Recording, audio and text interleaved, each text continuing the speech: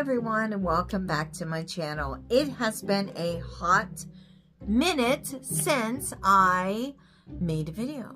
I think it's been about 2 months since I made a video. I mean, obviously I'm putting content privately on my channel for those who like either order spells or group rituals or whatever it may be, but it has been a hot minute since I actually did a video for you guys. So today I want to make a video in regards to how do I want to put this? Doing things in the real world instead of spiritual world for manifestation. So I know for a fact I have videos on my channel that specifically talk about like if you're doing money work, if you're trying to get a job and you're doing the money work, but you're not actually going out and putting the resumes.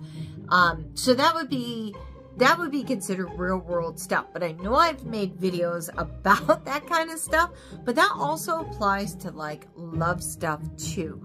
So I know that like in situations we get, I don't want to say traumatized. Things happen and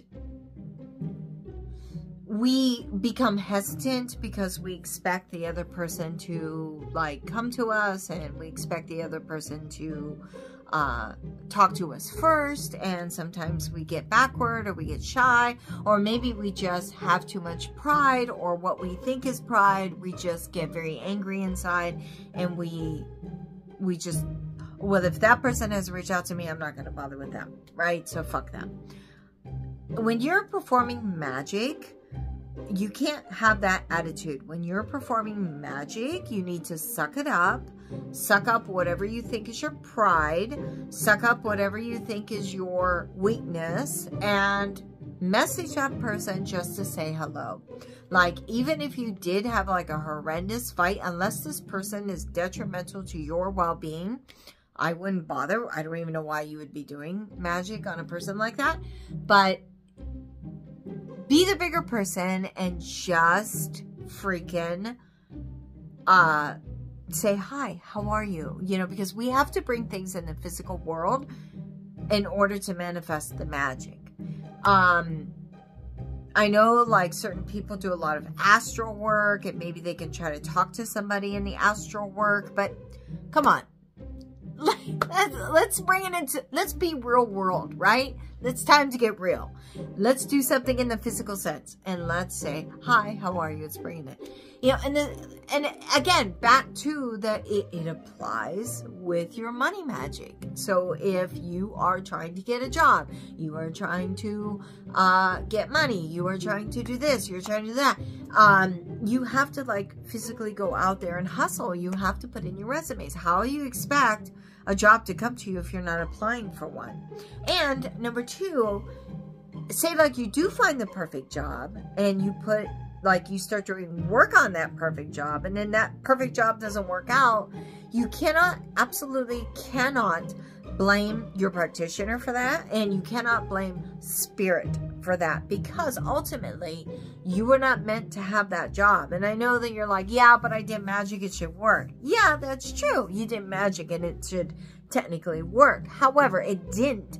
And the reason is, most likely what's going to happen is you are going to turn around and you are going to walk away from that position. You're either going to quit, you're going to get fired, you're not going to be happy. It's not going to be like exactly the pay and stuff, or like the advancement like you thought it was going to be. And ultimately you are going to fail. So spirit knows things we don't know.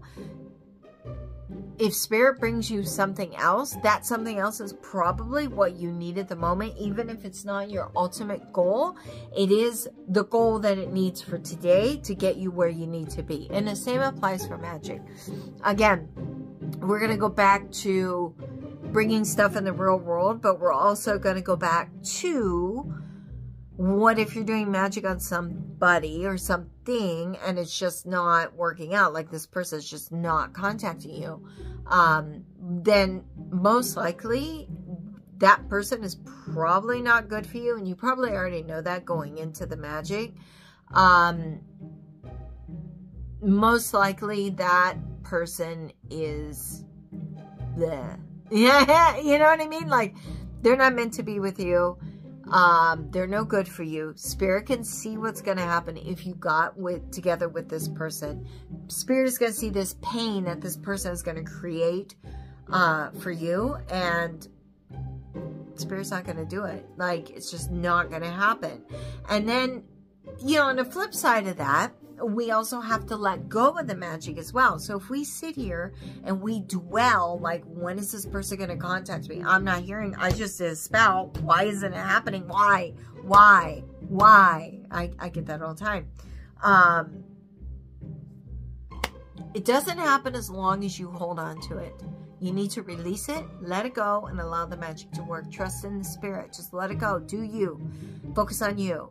The more you dwell, the more I'm obsessed with, like, you know, timing and what the work looks like, or what, like, you know, the time frame should be. Well, that time frame should be is not you. It could be that for the person that was before you, or the person that's also working, like, say I'm working with, but it's not you. And your situation is different than other people.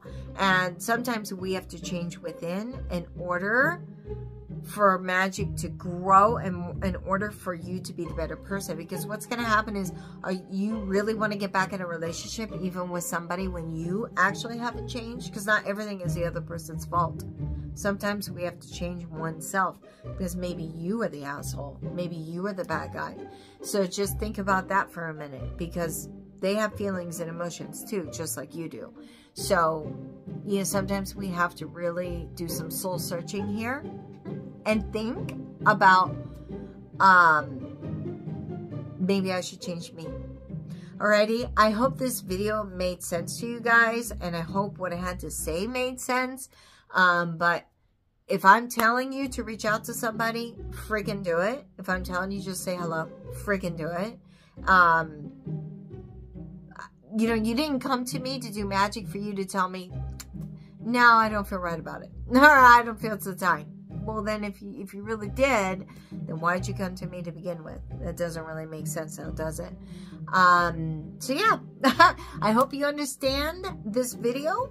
Think it through what I actually said about stop obsessing, start doing things in the real world, start putting yourself as number one, and your magic will come to fruition, whether you believe it or not. Your magic will. So this Thursday, I might as well bring it up right now. This Thursday, I have major, because we are summer solstice this week, and I have decided to combine the summer solstice with the full moon and create a fabulous ritual. So that is popping on Thursday night. I'm going to do it Thursday. I think the full moon is Friday. It's a strawberry moon, but I want to do it on summer solstice. We're in that full moon energy 3 days before, 3 days after. I'm doing it the day before. So it's all full moon energy. So it's going to be a banging ritual on summer solstice / full moon. I have it available on my Etsy shop in case you are interested in it. If you want to become part of the ritual, just check out my Etsy. Click on the link and you can purchase. Then you can jump on board and become part of the group ritual. Otherwise, if you're doing your own work, make sure you put that full intention in it. Set it, forget it, let it go, and like grab hold of that night, guys. If you're doing your own magic, go ahead, fire something up yourself and put that intention out there. Many, many, many blessings to each and every one of you, and happy conjuring.